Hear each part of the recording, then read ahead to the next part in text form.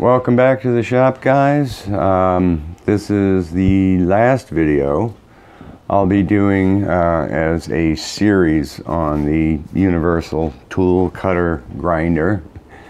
Don't know what I'm going to do after this, but so this is just a kind of a quick little guy and a couple more of my accessories and closing items on it. So I think after everybody's seen this series, you kind of really are sensitized to what the grinder is and what the difference is between the U2, U3, and Char's machine. So see you next time. I hope you enjoy. Okay, everybody saw this guy that I made for holding high-speed steel blanks for making cutters for the lathe. And so another project, I decided to make this guy here.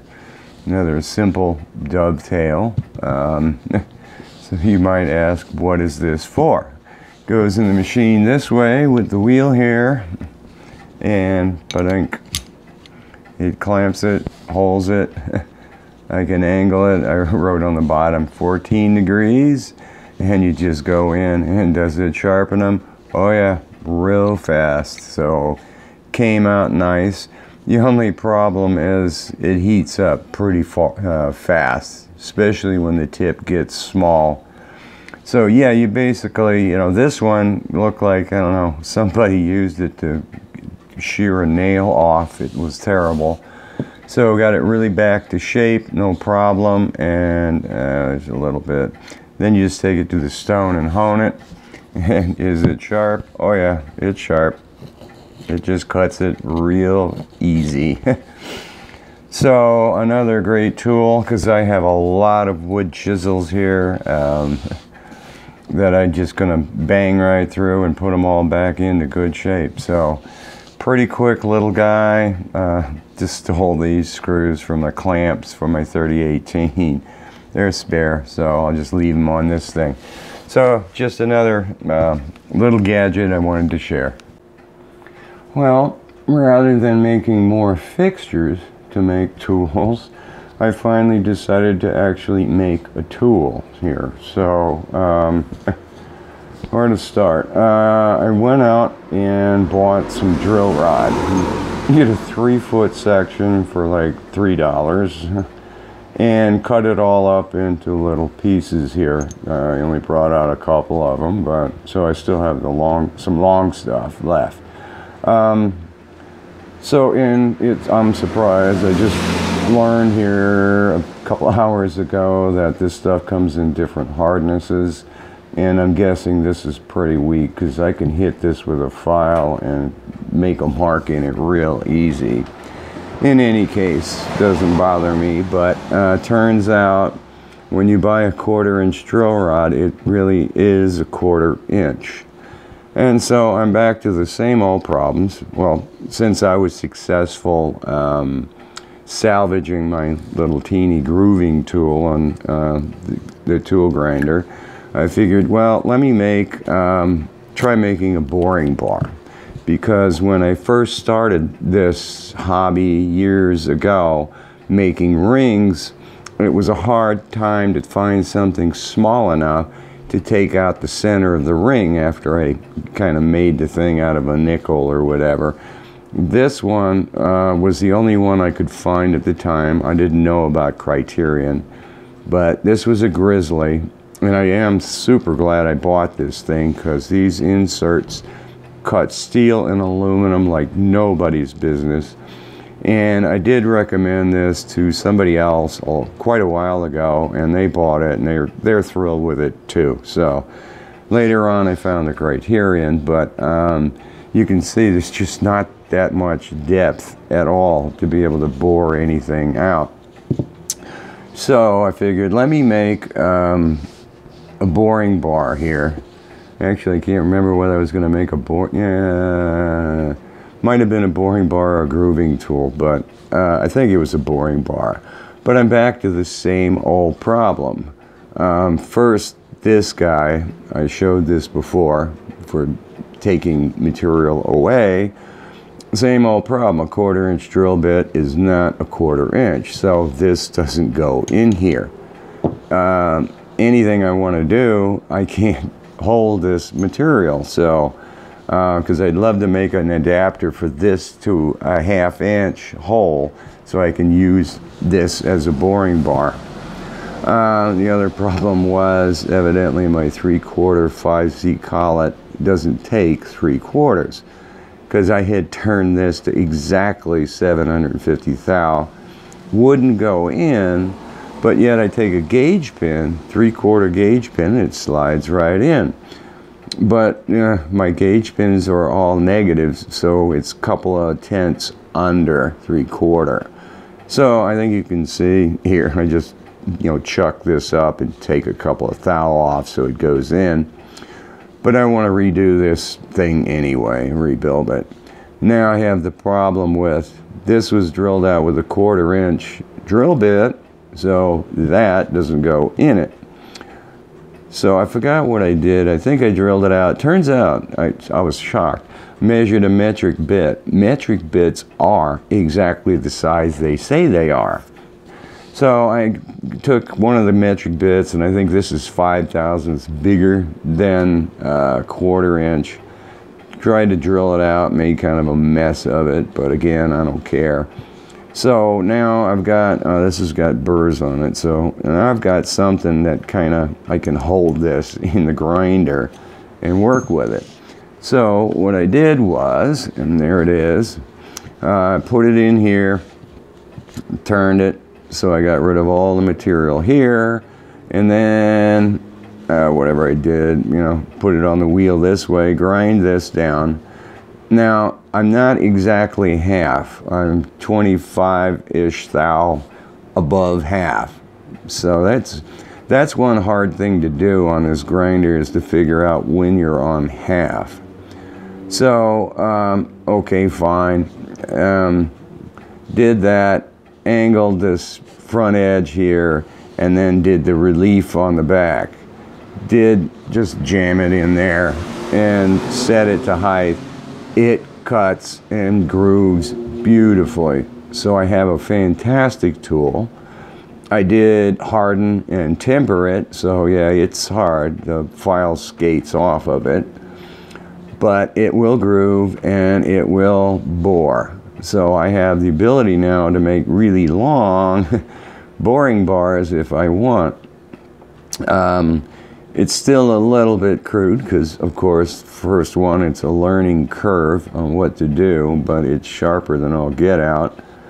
And I still have to figure out how to put that teeny little round on the tip. So that's done, and I just now ordered off of Amazon a 6.4 millimeter drill bit, which is like the cheapest thing, because if you go and get a reamer, it costs a small fortune, plus the shipping kills you. If you go get a precision 3/4 drill bit, it's cheaper, but again, the shipping kills you, and it's really hard to find a fairly inexpensive or cheap 3/4 precision drill bit. So this will be the best I can do. Either that, or I just drill it out with the other metric bit that I already have.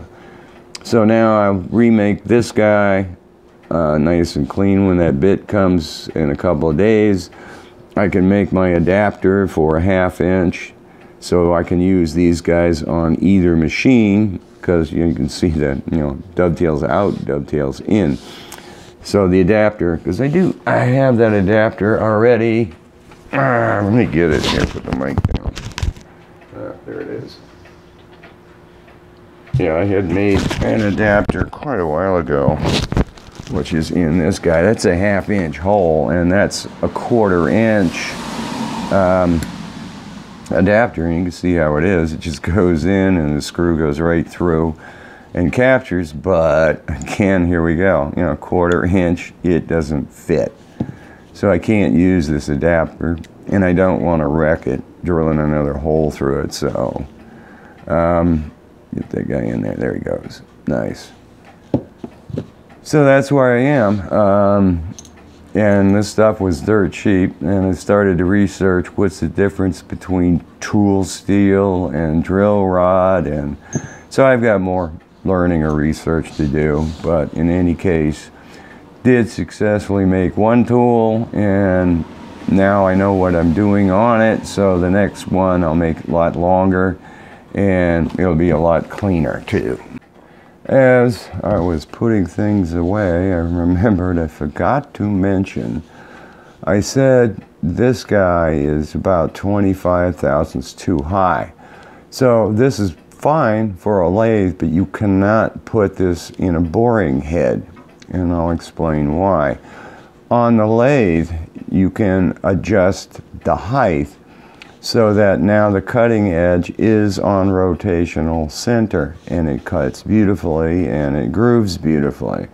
If you put it in a boring head, it's cutting 25 thousandths too high, and you can't adjust it or do anything with it. So I'll probably start looking for a boring bar that fits my inserts, the TCMTs, the aluminum ones that I like. And it would be nice if it's really long too, because if I ever decide to build another engine, you can't bore the cylinder out, because if your lathe is slightly off, you're going to wind up with a funneled bore, and that's what happened before. Making, you know, like my flame liquor and stuff, because I didn't have any other way of making the cylinder other than on the lathe,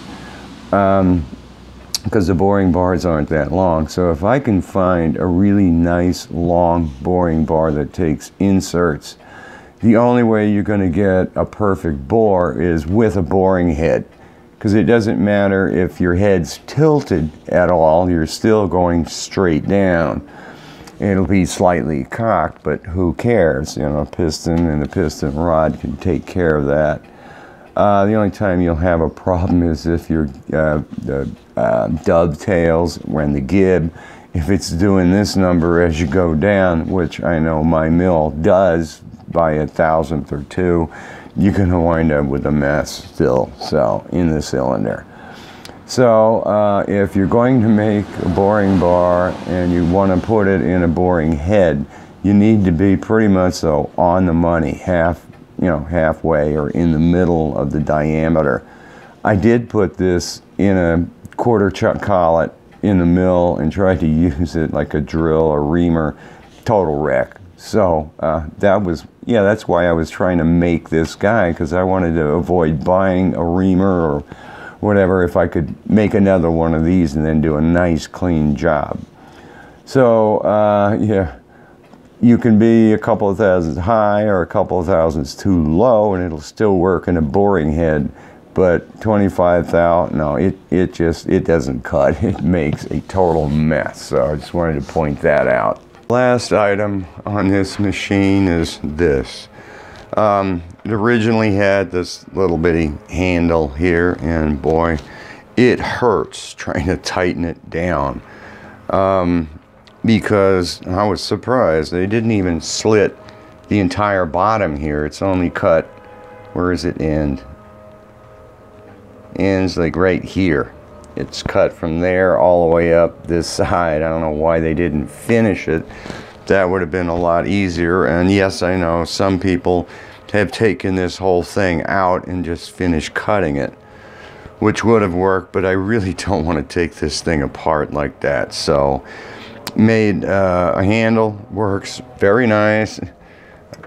I can tighten it easily. I'm not killing my hand to do it. So 1144 screw I made in there, and there's one set screw in the bottom here. I was going to pin it, but then I figured if I have to move this handle so it's tight at a different position or something like that, I can easily move it around and readjust it, and then if it does get loose, then I'll wind up pinning it. So I did put a little hole in the screw back here, whatever, so the set screw does go into it, so it's going to hang on to it.